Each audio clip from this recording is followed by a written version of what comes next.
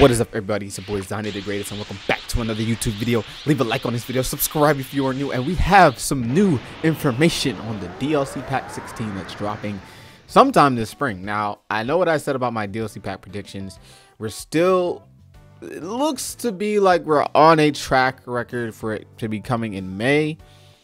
I don't think that the mid-April thing is going to happen anymore. I was having high hopes that I thought, it would maybe be at that like April 25th or 30th is where I thought it would fall, but it doesn't seem likely. So I'm now changing that to it's going to be like a May, like a solid May. I don't think they're going to wait till June. I really hope they don't wait till June. But for my conscience, I'm going to go ahead and aim for a May release date. Now that we got that out of the way, let's go ahead and look at these DLC 16 information. This is not leaks or anything. These are official news from the Dragon Ball website. I'm gonna link that down below. You guys can check it out, and let's get right on into this. So first of all, we have the potential release or potential unleash or potential awakening for Piccolo. We all know this was coming.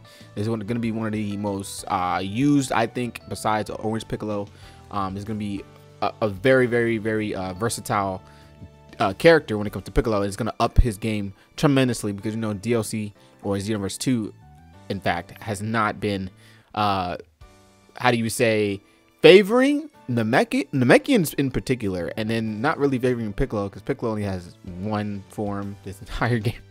So there's a new appearance of Piccolo who fought fiercely with Gamma 2 in the movie DB Superhero. I'm not Dragon Ball Superhero. We know the name. With the number of hands and a wide range of attacks using the stretch arm, I'm good at fighting with a sense of speed. So it looks like this character is gonna look like this version of Piccolo is gonna be faster. He's gonna be faster. He's gonna be fighting quicker. So his speed is gonna be more of a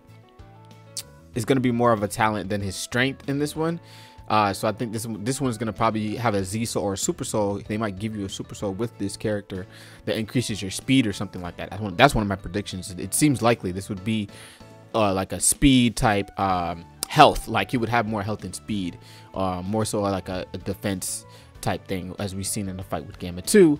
He didn't really take offense until he turned Orange Piccolo, which I feel that one would have like a big impact on his attack, and his movement might be slowed down. So that's just my little tidbit. So as you can see, more info on his ultimate attacks and special moves will be available on April 21st, and that's not too long from now. So with this being said, they are literally just trickling in beasts. Like I don't get what they're milking this for, but obviously they're trying to give us everything before we even get to beasts. And so let's see what else they have. We have some new parallel quests that are going to be added to the DLC, superhero movie, and finding the missing bread. That seems like it's going to be a very tedious one. Parallel quest of the movie DB Superhero. You can join the change history that is different from the main movie, where Gamma 1 and Gamma 2 and Piccolo are active. There are 4 types of parallel quests. So there are four types of parallel quests. I'm interested to see how much, like really how many parallel quests is going to be added.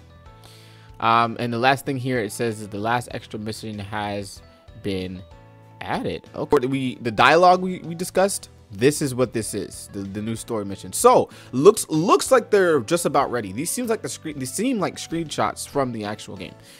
It looks like it's like I can feel like they're simmering the pot, like they're just about cooking. And then they're gonna reveal Beast to us on launch trailer. I'm telling you guys, that's my final prediction. I believe the launch trailer is gonna drop within another 2 to 3 weeks. All right, so if anything, the beginning of May is when I would expect a launch trailer. If not, we have to honestly keep waiting. But I really don't see this going any further than May. So with that being said, when we get that launch trailer, we're getting Beast, and I think they're gonna just drop everything with that, and he's just gonna be the last piece of everything. The story missions look like, the fact that they're putting it in, they said it's already been added, it's already been established. It looks like the dialogue and stuff that we saw earlier is already in the game. They probably just have to finish it up and because the hardest thing to do is the visuals. So that is all they had today for us, and this is the 14th. And I know you guys, if you guys follow or watch slow plays, he did point this out that on the 14th of usually on the 14th, I don't want to stir up his pot of predictions, but usually the 14th is when they drop things, and he's been pretty accurate on that. So I just want to pass that along to anybody who doesn't know who that is or watch him. Definitely to check on like the 14th. The 14th of May is what I'm going to be checking back.